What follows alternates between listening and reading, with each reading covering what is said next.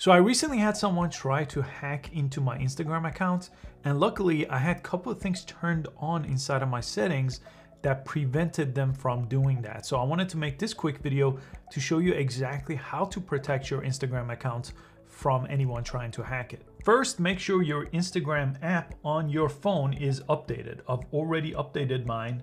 Then jump into the profile page on your Instagram account and press the 3 lines over here. And then we want to go to the settings on our Instagram page. And there's a whole menu here for security. That's basically where we're gonna change a few different settings. First, if you think your account is compromised, you should go to login activity right here. Let me show you what this shows you. Here, it will show you if someone else logged into your account. So make sure you say this wasn't me, if this wasn't you. And then when you do that, you will have to log out and change your password. So again, make sure you review this page. Then I'm gonna go back, and then I jumped over here and I changed my password. Okay, that's the next step that I recommend. But to keep your account secure, you need to make sure you have 2-factor authentication turned on. Let me go here. And there's multiple ways you could do this. I have it set to text messages, but it is recommended that you use an authentication app. Microsoft and Google have different apps in the App Store that basically show you a code that disappears every minute or so.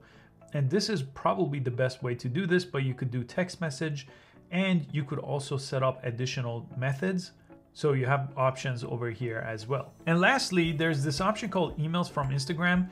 If someone sends you an email saying to reset your password, for example, you should come here before you do anything to see if Instagram sends you an email, because they will send you emails and they will notify you on this page if they did send you an email. If an email came from someone else, it wouldn't appear over here, okay? So a lot of phishing scams are done that way, and they pretend to be Instagram and they're not. So come onto this page and make sure there's nothing here from Instagram. And even with all that, I still change my password every few months just to make sure there are no issues, since I use Instagram for my business. I hope you found this useful. Please give it a thumbs up, and I'll see you next time.